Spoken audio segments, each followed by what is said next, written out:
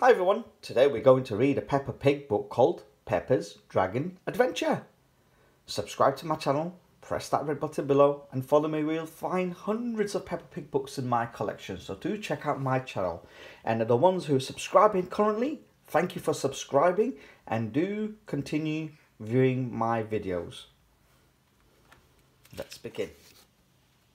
Peppa's Dragon Adventure. It was night time, and Peppa and George were ready for bed. Peppa climbed a ladder up to her bunk bed, but George wouldn't get into his. "What's the matter, George?" asked Daddy Pig. "Don't you want to go to bed?" George shook his head. "George doesn't want to have a bad dream," explained Peppa, "so he doesn't want to go to bed." "I'm sure we can fix that with a good bedtime story," said Daddy Pig. "Snuggle down and I'll begin. Once upon a time, there was a grand castle high up in the sky. It was home to a very special family: Queen Mummy, King Daddy, Princess Peppa, and Prince George. "That's us," Peppa whispered to George. George giggled, hee hee. "The family did lots of important things together," said Daddy Pig. "Didn't they, Mummy Pig?"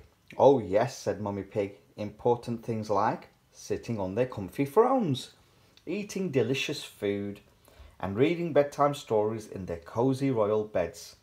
And playing hide and seek," said Peppa. "Yes, and playing hide and seek," agreed Mummy Pig.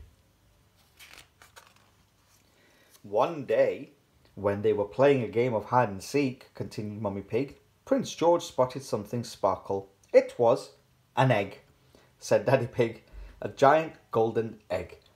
Prince George thought it was a chocolate egg, wrapped in golden foil. 'Yummy,' cried Prince George, going to take a bite. Clunk! It wasn't chocolate, it was made of real gold." "Suddenly," said Mummy Pig, "Prince George heard Princess Peppa singing, 'I'm coming to find you, Prince George.' When Princess Peppa found him, he showed her the golden egg. 'Ooh, how fancy,' she said. Prince George showed it to the king and queen and king. 'Ooh, how fancy,' they said. Queen Mummy put the egg where everyone could see it. 'Thank you, Prince George,' she said. 'Doesn't it look lovely?' "Great ending, Mummy Pig," said Daddy Pig. "Are you going to bed now, George?" "No," said George, shaking his head. "I know," said Peppa. "I'll do a bit more story." "The next day," began Peppa, "the family saw that the giant golden egg had hatched." "Oh no!" everyone cried. So the family went on a hunt for dinosaur. Grrr, cheered George. "Hee hee, funny, George, it wasn't a dinosaur," said Peppa. The family searched the whole castle but couldn't find anything. Princess Peppa had an idea. "Let's look in the garden." The prince and princess ran outside, where they spotted a line of huge footprints on the royal lawn. "Follow that trail!" cried Princess Peppa. They followed the footprints into the forest, continued Peppa, where they discovered a huge dragon with massive wings. The dragon picked up the prince and the princess, put them on her back, and took them on a magical flight. They soared over mountains and flew higher than the clouds until it was finally time for the dragon to deliver them to their royal beds. "The end," said Peppa. "Now, are you ready to go to bed, George?" asked Peppa. "Yes," said George. "I'm sure after all that adventure you'll have lovely dreams," said Mummy Pig. "And if anything happens in your dream that you don't like, George," said Peppa, "I will come riding in on our dragon and save you." "Yay, dragon!" cheered George. Peppa and George soon fell fast asleep. George dreamed he was riding a magnificent dragon and flying high above the clouds with Peppa. It was the best dream ever. The next morning, George woke up excited. "Dragon!" he shouted.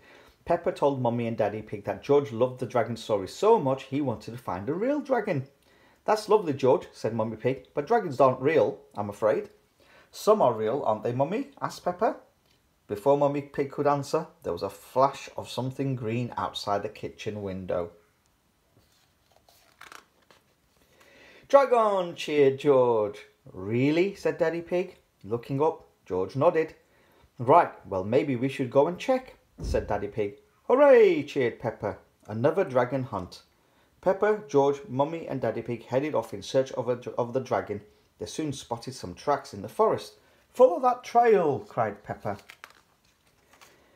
The tracks led all the way to a castle. Dragon, cheered George, looking up and seeing Miss Rabbit on top of a huge robot dragon. Oh my, it is a dragon, said Mummy Pig. This is my robot dragon, Miss Rabbit shouted down. Sometimes I use it as part of the tour at the castle. Would you like to give it a go? No, thank you. No, thank you, Daddy Pig shouted up. He was a little bit scared of heights. Yes, please, cheered Peppa and George. Miss Rabbit gave Peppa and George a ride on the robot dragon. They were so high their heads were up in the clouds. George, cried Peppa, isn't riding a dragon magical? Just like our story? Yay, cried George. Dragon! Yay! After the ride was over, Miss Rabbit gave Peppa and George toy dragons from the souvenir shop to take home. Dragon, roar, said George happily. That night, Peppa and George cuddled their toy dragons in bed, and they both fell fast asleep, even before Mummy and Daddy Pig could finish their bedtime story. I'm sure after the dragon adventure, they'll sleep really well, said Daddy Pig. Peppa and George love dragons. Everyone loves dragons. The end. Hope you enjoyed that. That was Peppa's Dragon Adventure. Subscribe to my channel, press that red button below and follow me where you'll find even more Peppa Pig books in my collection. I also have Hey Doggy books and Bluey books and so much more, so do check them out now. Bye bye.